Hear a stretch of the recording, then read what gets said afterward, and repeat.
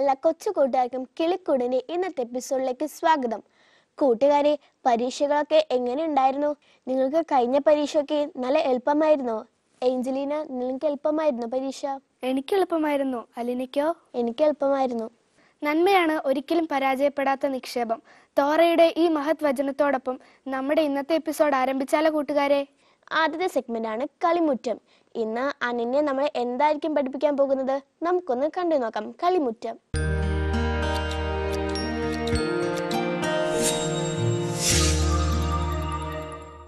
കൂട്ടുകാരെ, ഞാൻ അനന്യ. നമുക്കിന്ന് കുപ്പി എങ്ങനെ റൈസാറ്റ് ചെയ്യണമെന്ന് പഠിച്ചാലോ? എങ്കിൽ അതിനാവശ്യമായ സാധനങ്ങൾ എന്തൊക്കെയാണെന്ന് നോക്കാം. കുപ്പി, അരി, പാലറ്റ്, ഇഷ്ടമുള്ള കളർ, കമ്പിളിനൂല്, പശ, ബ്രഷ്, വെള്ളം. എങ്കിൽ നമുക്കിത് ചെയ്തു തുടങ്ങാം. ആദ്യമായി നമുക്ക് അരിമണി കളർ കയറ്റാം. ഇതിലേക്ക് നമുക്ക് ആവശ്യമുള്ള അരിമണികൾ ഇടാം. ഇനി നമുക്ക് ഇഷ്ടമുള്ള പെയിന്റ് എടുക്കാം. ഞാൻ ഇവിടെ എടുക്കുന്ന പച്ചയാണ്. ഇനി നമുക്ക് ആവശ്യമുള്ള അത്ര പെയിന്റ് അരിമണിയുടെ മുകളിലേക്ക് ഒഴിക്കാം.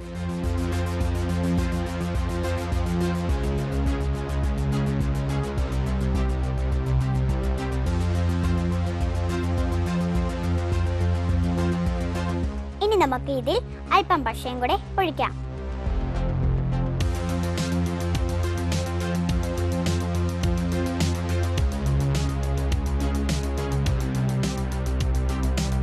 അവസാനമായി നമുക്ക് ഇതിൽ വെള്ളം ഒഴിക്കാം.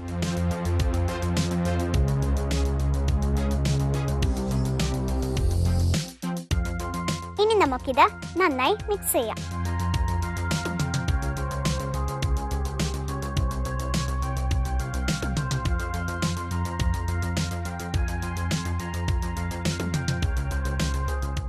കണ്ടോ, നമ്മുടെ അരിമണിക്ക് പച്ച കളറായത്.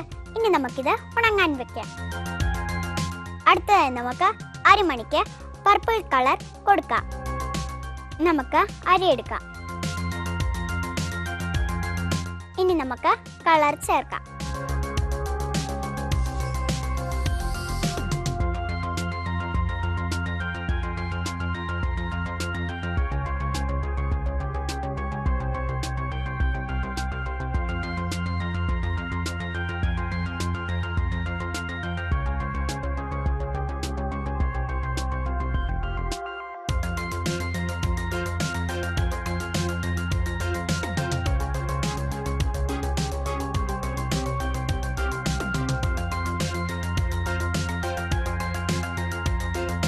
ഇനി നമുക്കിത് ഉണങ്ങാൻ വെക്കാം.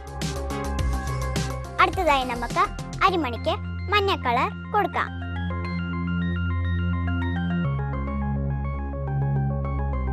ഇനി നമുക്കിതിൽ മഞ്ഞ പെയിന്റ് ഒഴിക്കാം.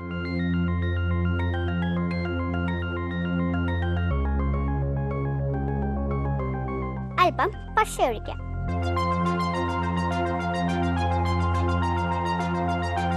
ഇനി നമുക്ക് വെള്ളം കൂടെ ഒഴിച്ച് നന്നായി മിക്സ് ചെയ്യാം.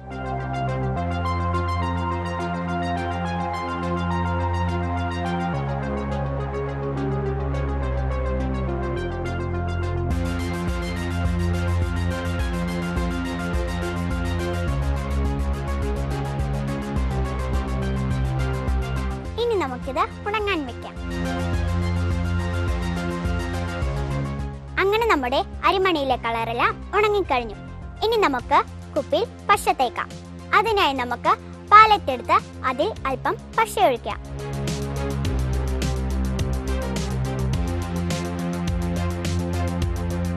ഇനി നമുക്കിതിലേക്ക് അല്പം വെള്ളം ചേർക്കാം.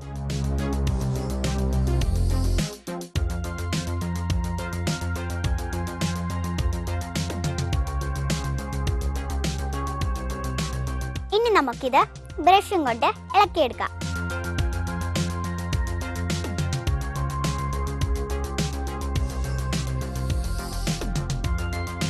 ഈ പശ നമുക്ക് കുപ്പിയിൽ തേച്ചു കൊടുക്കാം.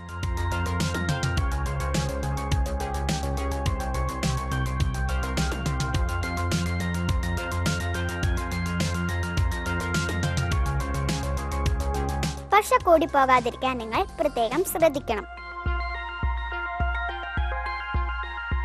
ഇനി നമുക്ക് പശ തേച്ചിരിക്കുന്ന സ്ഥലത്ത് പച്ച അരിമണികൾ ഇട്ടുകൊടുക്കാം.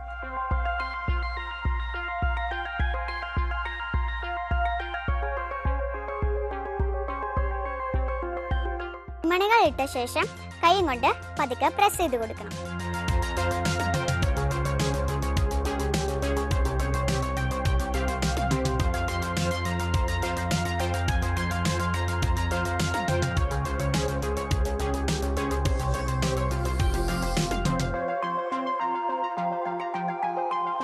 ഇനി നമുക്ക് ബാക്കി സ്ഥലത്തും പശ തേക്കാം.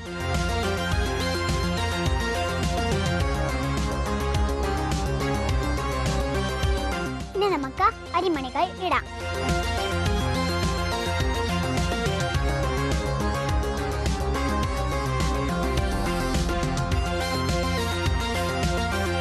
ഇതുപോലെ നമുക്ക് കുപ്പിയുടെ ചുറ്റിലും പച്ച അരിമണികൾ ഒട്ടിക്കാം.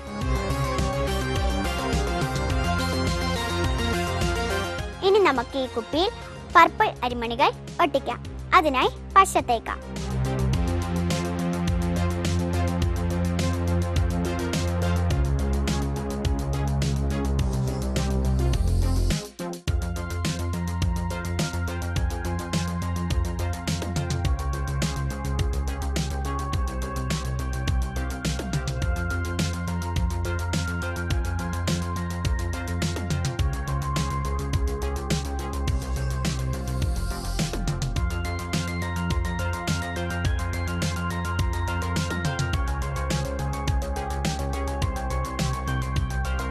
അടുത്തതായി നമുക്ക് കുപ്പിയുടെ കഴുത്തിൽ മഞ്ഞ അരിമണികൾ ഒട്ടിക്കാം.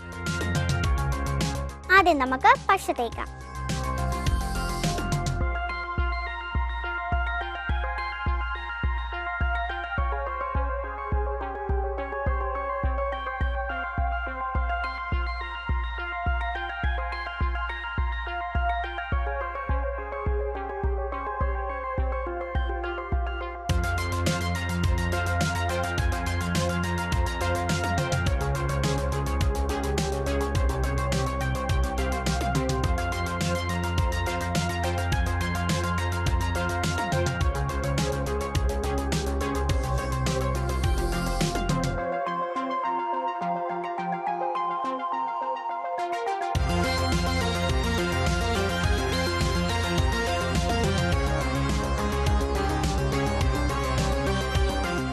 അങ്ങനെ നമ്മുടെ റൈസ് ആർട്ട് റെഡി ആയി കഴിഞ്ഞു.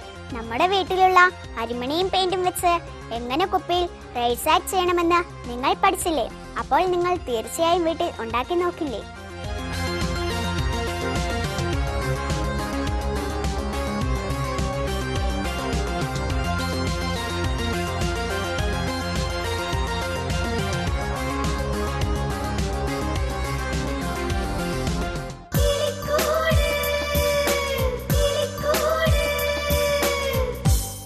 കൂട്ടുകാരെ, അനന്യ ഉണ്ടാക്കിയ ക്രാഫ്റ്റ് നിങ്ങൾക്ക് എല്ലാവർക്കും ഇഷ്ടമായോ?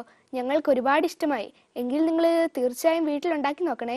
എങ്കിൽ നമുക്ക് നമ്മുടെ അടുത്ത സെഗ്മെന്റിലേക്ക് പോയാലോ കൂട്ടുകാരെ? അടുത്ത സെഗ്മെന്റാണ് അന്നമോളും കാവൽമാലാകയും. ഇന്ന് അന്നമോളുടെ സംശയം എന്തായിരിക്കും? നമുക്കൊന്ന് കണ്ടു നോക്കാം. അന്നമോളും കാവൽമാലാകയും.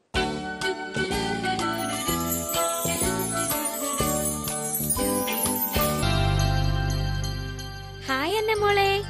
ഹായ് മാലാകേ. എങ്ങനെയുണ്ട് അന്നമോളുടെ പഠിത്തം? നന്നായി പഠിക്കുന്നുണ്ടോ? പിന്നല്ലാതെ, നന്നായിട്ട് പഠിച്ചാലല്ലേ നല്ല മാർക്ക് കിട്ടുള്ളൂ. അപ്പോ അന്നമോള് പഠിക്കുന്നത് മാർക്ക് കിട്ടാൻ വേണ്ടി തന്നെയാണോ? അതെ മാലാകേ, അതല്ലേ ശരി? അല്ലല്ലോ അന്നമോളെ. ഏ?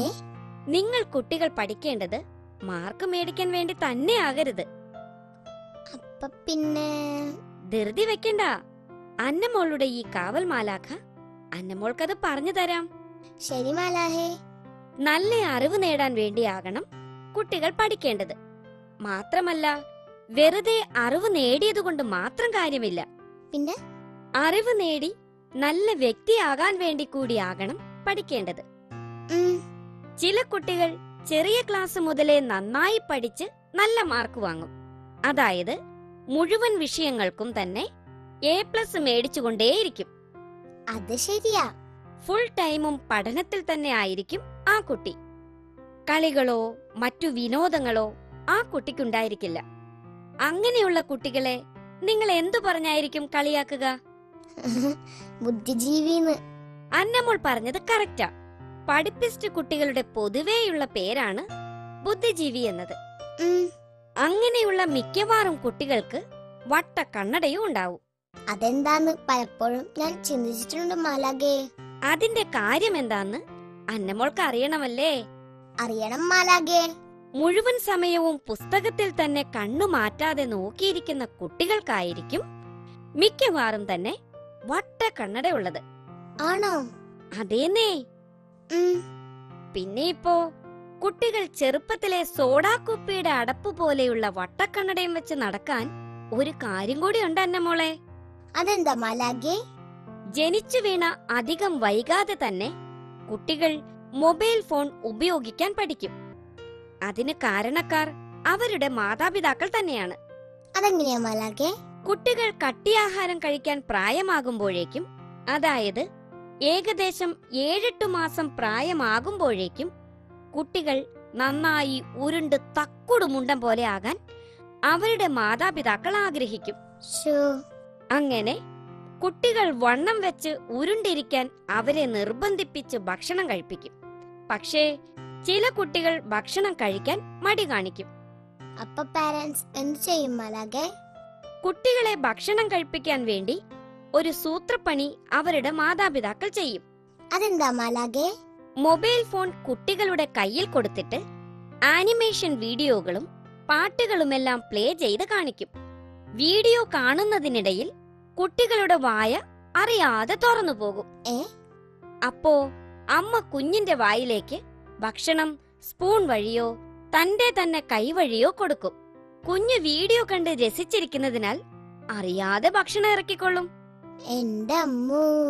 അങ്ങനെ കുട്ടികൾ കുഞ്ഞുനാൾ മുതലേ മൊബൈൽ ഫോണും ടിവിയും ഒക്കെ കാണാൻ തുടങ്ങുമ്പോൾ കുട്ടികളുടെ കണ്ണിന്റെ പ്രവർത്തനത്തെ അത് സാരമായി തന്നെ ബാധിക്കും. അപ്പൊ എന്തു ചെയ്യും മാലാഖേ? കണ്ണിന്റെ കാഴ്ചശക്തിയെ ബാധിക്കുമ്പോഴാണ് കുട്ടികൾക്ക് കണ്ണു ഡോക്ടർമാർ കണ്ണട നൽകുന്നത്. അന്നമോൾക്ക് മനസ്സിലായല്ലോ? ഇപ്പൊ എനിക്ക് മനസ്സിലായി മാലാഖേ, കുട്ടികൾ ചെറുപ്രായത്തിലെ കണ്ണട വെക്കുന്നത് എന്തുകൊണ്ടാന്ന്. സന്തോഷമായി അന്നമോളുടെ ഈ കാവൽ മാലാഖയ്ക്ക്. ഇനി എന്റെ അന്നമോൾ അധിക സമയം ടിവി കാണുകയോ മൊബൈൽ ഫോണിൽ ഗെയിം കളിക്കുകയോ ചെയ്യരുത്, കേട്ടോ? ഞാൻ എല്ലേലും മൊബൈൽ ഫോണിൽ ഗെയിം കളിക്കാറില്ല മാലാഖേ. മിടുക്കി, നല്ല അന്നമോൾ. പിന്നൊരു കാര്യം കൂടി ഉണ്ട് അന്നമോളെ. അതെന്താ മാലാഖേ? 2 വയസ്സിൽ താഴെയുള്ള കുട്ടികളെ ടെലിവിഷനും കമ്പ്യൂട്ടറും മൊബൈൽ ഫോണും എല്ലാം തന്നെ കാണിക്കുന്നത് ആ കുഞ്ഞുങ്ങളുടെ മുന്നോട്ടുള്ള ശാരീരികവും മാനസികവുമായ വളർച്ചയെ തന്നെ ബാധിക്കും അന്നമോളെ. അതെ അന്നമോളെ. എങ്കിൽ എന്റെ അന്നമോൾ മാലാഖ ഇന്ന് പറഞ്ഞു തന്ന കാര്യങ്ങളെല്ലാം ഫ്രണ്ട്സിനോട് പോയി പറയണം, കേട്ടോ? തീർച്ചയായും മാലാഖേ. ഞാൻ ഒരു കാര്യം കൂടി ചോദിക്കട്ടെ എന്റെ അന്നക്കുട്ടിയോട്? ചോദിച്ചോ മാലാഖേ. നിങ്ങൾ കുട്ടികൾ സ്കൂളിൽ പോയി പഠിക്കേണ്ടത് എന്തിനു വേണ്ടിയാ? ധാരാളം അറിവ് നേടി നല്ലൊരു വ്യക്തിയാവാൻ. മിടുക്കി.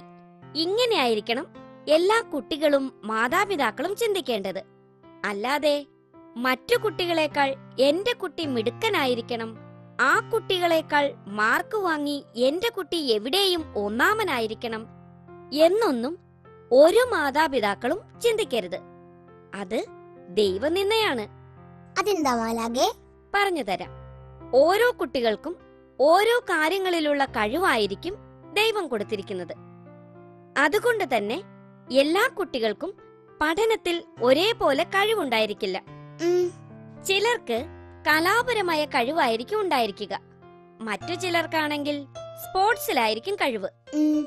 അവരെയൊക്കെ നിർബന്ധിച്ച് പഠനത്തിൽ ഒന്നാമതാക്കാൻ മാതാപിതാക്കൾ ശ്രമിച്ചാലോ? അത് കഷ്ടമായിരിക്കും. ദൈവം ഓരോ കുട്ടികൾക്കും കൊടുത്തിരിക്കുന്ന കഴിവ് എന്താണെന്ന് കണ്ടെത്തി അത് തേച്ചു മിനുക്കിയെടുക്കാൻ മാതാപിതാക്കൾ ശ്രമിക്കണം. ലോകത്തിന് കലാകാരന്മാരെയും സ്പോർട്സുകാരെയും എഞ്ചിനീയർമാരെയും ഡോക്ടർമാരെയും സയന്റിസ്റ്റുകളെയും പ്ലംബർമാരെയും ഇലക്ട്രീഷ്യന്മാരെയും കൽപ്പണിക്കാരെയും മീൻപിടുത്തക്കാരെയും കർഷകരെയും ഒരുപോലെ ആവശ്യമാണ്. അത് ശരിയാ മാലാഖേ. ഏതു ജോലിക്കും അതിന്റേതായ മഹത്വമുണ്ട്, കേട്ടോ? അന്നമോളെ, മമ്മി വിളിക്കുന്നുണ്ടല്ലോ മാലാഖേ. എങ്കിലെന്റെ അന്നമോൾ വീട്ടിലേക്ക് പോയിക്കോട്ടോ. ബായ് മലാഹേ.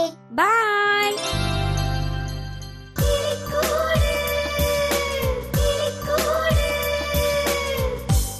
അന്നമോളുടെ സംശയം വന്നപ്പോഴാ ഞാനൊരു കാര്യം ഓർത്തത്. ഇന്നത്തെ ദിവസത്തിന് ഒരു പ്രത്യേകതയുണ്ട്. നിങ്ങൾക്ക് എന്താണെന്നറിയുമോ കൂട്ടുകാരെ? അൽന, നിനക്കറിയുമോ? എനിക്കറിയില്ല ഏഞ്ചലീന, എന്താ? മാർച്ച് 8 ലോക വനിതാ ദിനം. ഓ, ഞാനത് മറന്നുപോയി. എങ്കിൽ നമുക്ക് അടുത്ത സെഗ്മെന്റിലോട്ട് പോയാലോ? അടുത്ത സെഗ്മെന്റ് ആണ് കുട്ടിപ്പാചകം. ഇന്ന് മീര നമ്മെ എന്തായിരിക്കും പഠിപ്പിക്കാൻ പോകുന്നത്?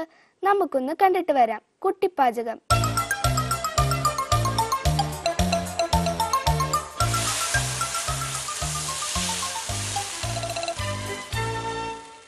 എല്ലാവർക്കും കുട്ടിപ്പാചകത്തിലേക്ക് സ്വാഗതം. ഞാൻ മീര. ഇന്ന് നമുക്ക് സിമ്പിളും ടേസ്റ്റിയും ഹെൽത്തിയുമായ ഒരു എനർജി ബാർ ഉണ്ടാക്കാൻ പഠിച്ചാലോ? അതാണ് ഞാൻ നിങ്ങളെ ഉണ്ടാക്കാൻ പഠിപ്പിക്കുന്നത്. ഈ എനർജി ബാറിന് ആവശ്യമായിട്ടുള്ള സാധനങ്ങൾ എന്തൊക്കെയാണെന്ന് നോക്കിയാലോ? Dates 1 cup, desiccated coconut 1 cup, പഴം 1 എണ്ണം, തേന് 1 ടേബിൾ സ്പൂൺ, ഉപ്പ് 1 നുള്ള്. എങ്കിൽ നമുക്കിത് ഉണ്ടാക്കി തുടങ്ങാം. ആദ്യമായി നമുക്ക് ഡേറ്റ്സിന്റെ കുരു കളഞ്ഞെടുക്കാം.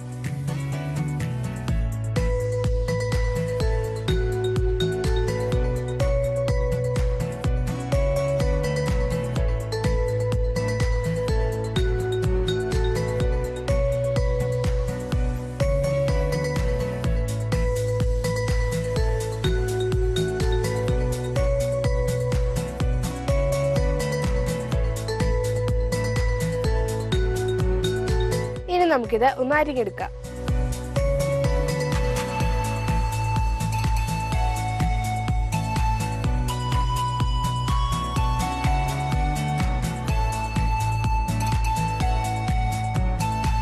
ഇനി നമുക്കിത് ഒരു ബൗളിലേക്ക് മാറ്റാം.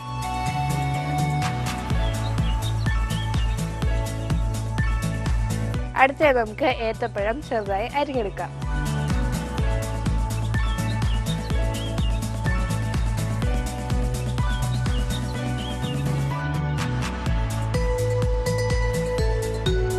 ഇനി നമുക്കിത് കട്ട് ചെയ്തെടുക്കാം.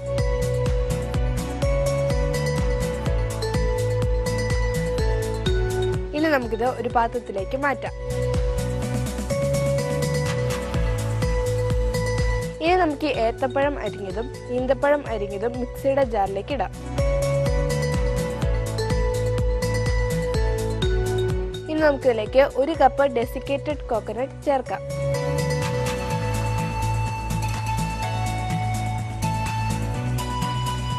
അടുത്തായി നമുക്കിതിലേക്ക് 1 നുള്ള ഉപ്പ് ചേർക്കാം.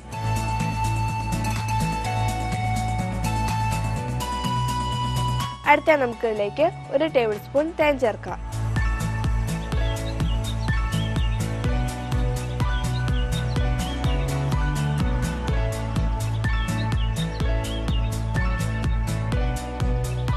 ഇനി നമുക്കിത് മിക്സിയിൽ ചെറുതായി ഒന്ന് അരച്ചെടുക്കാം.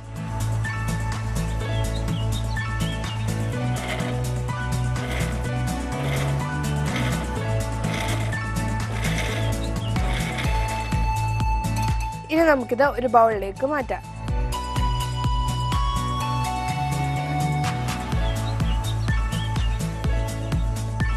ഇനി നമുക്കിത് ബാറിന്റെ രീതിയിലാക്കി എടുക്കാം.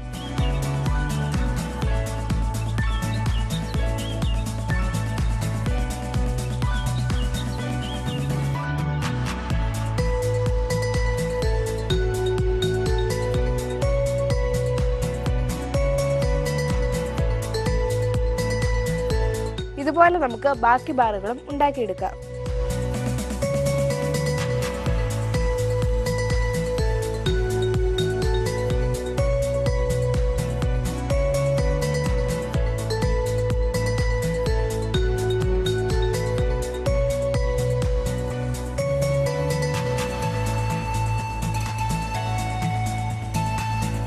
ഇനി നമുക്കിത് ഓരോന്നായി ഡെസിക്കേറ്റഡ് കോക്കനട്ടിൽ പൊതിഞ്ഞെടുക്കാം.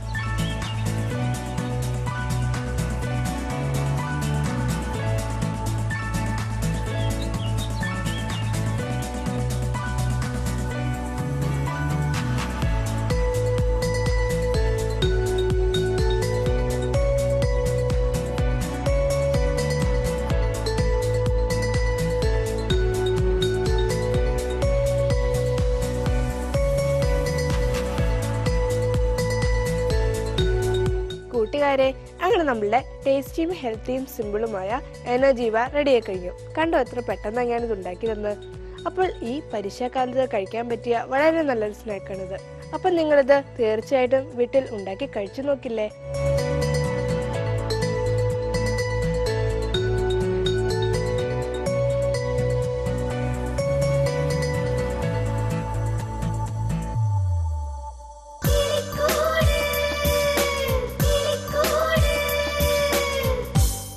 കൂട്ടുകാരെ, മേരി ഉണ്ടാക്കിയ ബനാന ഡേസ് ബാർ നിങ്ങൾക്ക് ഇഷ്ടമായോ? ഞങ്ങൾക്ക് ഇഷ്ടമായി. എങ്കിൽ ഇത് നിങ്ങൾ വീട്ടിലുണ്ടാക്കി കഴിച്ചു നോക്കണേ. കൂട്ടുകാരെ, എങ്കിൽ നമുക്കൊരു കഥ കേൾക്കാൻ പോയാലോ? അടുത്ത സെഗ്മെന്റ് ആണ് ഉണ്ണിക്കഥകൾ. ഇന്ന് നമ്മോട് ആരായിരിക്കും കഥ പറയാൻ പോകുന്നത്? നമുക്കൊന്ന് കണ്ടിട്ട് വരാം. ഉണ്ണിക്കഥകൾ. അനീതിക്കും അധർമ്മത്തിനും എതിരായി ശബ്ദമുയർത്തിയതിന്റെ പേരിൽ വീരചരമം പ്രാപിക്കേണ്ടി വന്ന സ്നാപക യോഹന്നാന്റെ കഥയാണ് നിങ്ങൾക്ക് മുമ്പിൽ ഞാൻ അവതരിപ്പിക്കുന്നത്. അതിമനോഹരമായ മലകളും കുന്നുകളും നിറഞ്ഞ സ്ഥലം. അങ്ങിങ്ങായി മുന്തിരിത്തോട്ടങ്ങൾ, കൂട്ടം കൂട്ടമായി നിൽക്കുന്ന ഈന്തപ്പനകൾ, ഒലിവ് മരങ്ങൾ. എത്ര മനോഹരമാണ് പാലസ്തീന പ്രദേശം. ബാബേലിലെ അടിമത്ത അവസാനിച്ചു കഴിഞ്ഞു. ജനം ദൈവത്തെ ആരാധിക്കാൻ വെമ്പൽ കൊണ്ടു. സ്നാപക യോഹന്നാൻ ജനങ്ങളുടെ ഇടയിലേക്ക് ഇറങ്ങാൻ തുടങ്ങി. അവൻ മരുഭൂമിയിലെ ശബ്ദമായി മാറി. യോർദാന്റെ തീരങ്ങൾ യോഹന്നാൻ ശബ്ദം കേട്ട് പുളകിതമായി. ആരാണ് പ്രവാചകൻ? ആരാണ് യോഹന്നാൻ? യേശുവിന്റെ വരവിന് മുന്നോടിയായി വഴിയൊരുക്കാൻ വന്നവനാണ് അയാൾ. ഏലിയാരെ കരുത്തോടും തീക്ഷണതയോടും കൂടെ വന്നാനാണ് അയാൾ. വടിവത്ത ശരീരം, ജ്വലിക്കുന്ന കണ്ണുകൾ, മുടിയും തടിയുമൊക്കെ നീട്ടി വളർത്തിയൊരു മനുഷ്യൻ. ആര് കണ്ടാലും വിറയ്ക്കുന്ന രൂപം. ഒട്ടകരാമം കൊണ്ടുള്ള ഉടുപ്പും അരയിൽ തോൽവാറും വെട്ടുകിളിയും കാട്ടുതേരുമായിരുന്നു ഭക്ഷണം. ആരുടെ മുഖനോട്ടമില്ലാതെ സംസാരിക്കുന്ന ആ താമസിന്റെ വാക്കുകൾ മൂർച്ചയേറിയതാണ്. ഒരിക്കൽ ഹേറോദോസിന്റെ അധാർമിക ജീവിതത്തെയും അഹങ്കാരത്തെ സ്നാപകൻ വിമർശിക്കുകയും കൊട്ടാരത്തിൽ വന്ന് ഹേറോദോസിനെ ശാസിക്കുകയും ചെയ്തു. അല്ലേ ഹേറോദോസ് രാജാവേ, താങ്കൾ ചെയ്യുന്നത് അധർമ്മമാണ്. നിന്റെ കൊട്ടാരത്തിൽ നിന്നോടൊപ്പം വസിക്കുന്ന ഹേറോദിയ നിന്റെ സഹോദരന്റെ ഭാര്യയാണ്. അവളുടെ മകൾ സലോമയും നീ കൂടെ താമസിപ്പിച്ചിരിക്കുന്നു. താങ്കൾ മഹാപാവിയാണ്. അതികഠിനമായ നാശം നിന്റെ മേലുണ്ടാകാൻ പോന്നു. പ്രവാചക ശബ്ദം സിംഹാസനത്തെ കുലുക്കി മറിച്ചു. കലിപ്പുണ്ട് ഹേറോദിയയുടെ ധർമ്മതം മൂലം ഹേറോദസ് കൽപ്പന കൊടുത്തു. ആരുടെ? യോഹന്നാൻ പ്രവാചകനെ ഉടൻ തന്നെ ബന്ധിച്ച കാരാഗ്രഹത്തിലടയ്ക്കുക. അങ്ങനെ യോഹന്നാൻ കാരാഗ്രഹത്തിലടയ്ക്കപ്പെട്ടു. പ്രതികാരം ചെയ്യാനുള്ള അവസരം കാത്ത് ഹേറോദിയ കഴിയുകയാണ്. അങ്ങനെ ഇരിക്കവേ ഹേറോദസിന്റെ ജന്മദിനം ഓർമ്മയും വന്നു. അവൾ മനസ്സിൽ കുറിച്ചു വെച്ചു, ഇതു തന്നെ പറ്റിയ അവസരം. ഹേറോദസിന്റെ ജന്മദിനത്തിന്റെ ഒരുക്കങ്ങൾ ആരംഭിച്ചു. ഹേറോദിയയുടെ മകൾ ഒരു മാലാഖപ്പല്ല പറന്നാടാൻ തുടങ്ങി. സദസ്യരെ ആനന്ദപൂരിതരാക്കി. നൃത്തം അവസാനിപ്പിച്ച സലോമെ ഹേറോദസിന്റെ അടുത്തേക്ക് വിളിച്ചു. അതിമനോഹരമായിരുന്നു എന്റെ നൃത്തം. എനിക്ക് സന്തോഷമായി. ഞാൻ എന്താണ് സമ്മാനമായി തരുന്നത്? ചോദിച്ചോളൂ, എന്തും ചോദിച്ചോളൂ. ഈ രാജ്യത്തിന് പകുതി ചോദിച്ചാലും ഈ രാജാവ് നിനക്ക് തരും. അമ്മയോട് ചോദിക്കട്ടെ. അവൾ അമ്മയുടെ അടുത്തേക്ക് ഓടി. പ്രതികാരം ചെയ്യാൻ അവസരമാണെന്ന് ഹേറോദിയയുടെ മനസ്സ് പറഞ്ഞു. യോഹന്നാൻ ശിരസ് വെട്ടി ഒരു വെള്ളിത്തരത്തിൽ വെച്ച് എനിക്ക് കിട്ടണം. സലോമെ ഹേറോദോസിന്റെ അടുത്ത് വന്ന് പറഞ്ഞു, കാരാഗ്രഹത്തിൽ കിടക്കുന്ന യോഹന്നാന്റെ ശിരസ് വെട്ടി ഒരു വെള്ളിത്തരത്തിൽ വെച്ച് എനിക്ക് കിട്ടണം. അത് മതി. സുന്ദരിയായ ഹേറോദിയയുടെ മാനസികാപട്യം രാജാവിന് തോന്നി. ദുഃഖം സഹിക്കാനാവാതെ മുഖം പൊത്തിക്കരഞ്ഞു. രാജകൽപ്പന അനുസരിച്ച് പട്ടാളക്കാർ യോഹന്നാന്റെ ശിരസ് വെട്ടി ഒരു വെള്ളിത്തരത്തിൽ വെച്ച് പട്ടുകൊണ്ട് പൊതിഞ്ഞു കൊണ്ടുവന്നു. ഹേറോദോസ് സലോമയെ ഏൽപ്പിച്ചു. ഇതുകൊണ്ട് നിന്റെ അമ്മയ്ക്ക് കൊടുക്കുക, തൃപ്തിയാകട്ടെ. അവൾ ആ ശിരസ് ഹേറോദിയയ്ക്ക് കൊടുത്തു. പ്രകാശത്തെ കുളിച്ചുന്ന ഗലീല കൊട്ടാരം പരിസരങ്ങൾ അന്ധകാരത്തിൽ അണ്ടുപോയി. സത്യത്തിനും നീതിക്കും ധർമ്മത്തിനും വേണ്ടി പ്രസംഗിച്ച ഒരു പ്രവാചകൻ എത്തി. സ്നേഹമുള്ള കൂട്ടുകാരെ, വിശുദ്ധ സ്നാപക യോഹന്നാന്റെ ധീരതയെ കരുത്തും നമുക്ക് നേടിയെടുക്കാൻ പരിശ്രമിക്കാം.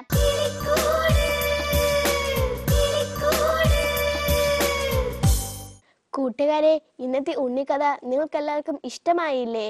നല്ല മെസ്സേജുള്ള കഥയായിരുന്നില്ലേ? എങ്കിൽ കൂട്ടുകാരെ, നമുക്കിന്ന് 2 പഴഞ്ചൊല്ല് പഠിച്ചാലോ? തലവിധി തൈലം കൊണ്ട് മാറില്ല, പാലം കുലുങ്ങിയാലും കേളം കുലുങ്ങില്ല. കൂട്ടുകാരെ, ഇന്നത്തെ എപ്പിസോഡ് നിങ്ങൾക്ക് എല്ലാവർക്കും ഇഷ്ടമായില്ലേ? എങ്കിൽ നിങ്ങളുടെ അഭിപ്രായങ്ങളും നിർദ്ദേശങ്ങളും ഞങ്ങൾക്ക് അയച്ചു തരിക.